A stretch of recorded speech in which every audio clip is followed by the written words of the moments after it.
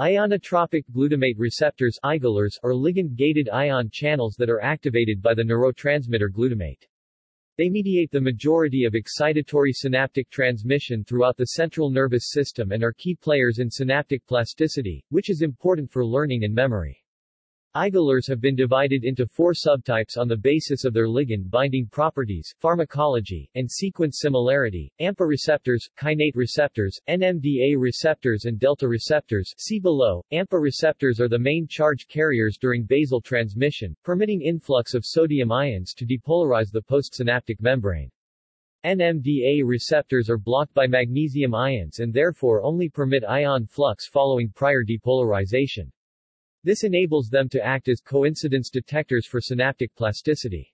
Calcium influx through NMDA receptors leads to persistent modifications in the strength of synaptic transmission. IGLRs are tetramers. They are formed of 4 subunits. All subunits have a shared architecture with 4 domain layers, 2 extracellular clamshell domains called the N-terminal domain (NTD) and ligand-binding domain (LBD), which binds glutamate, the transmembrane domain (TMD) that forms the ion channel, and an intracellular C-terminal domain (CTD). Human proteins, genes encoding IGLR subunits. AMPA receptors: GLUA1, GRIA1, GLUA2, GRIA2, GLUA3, GRIA3, GLUA4, GRIA4. Delta receptors: GLUD1, GRID1, GLUD2, GRID2.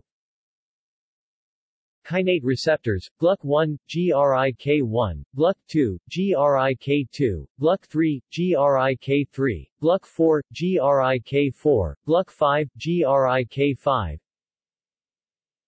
NMDA receptors: GLUN1, GRIN1, GLUN2A, GRIN2A, GLUN2B, GRIN2B, GLUN2C, GRIN2C, GLUN2D, GRIN2D, GLUN3A, GRIN3A, GLUN3B, GRIN3B. References.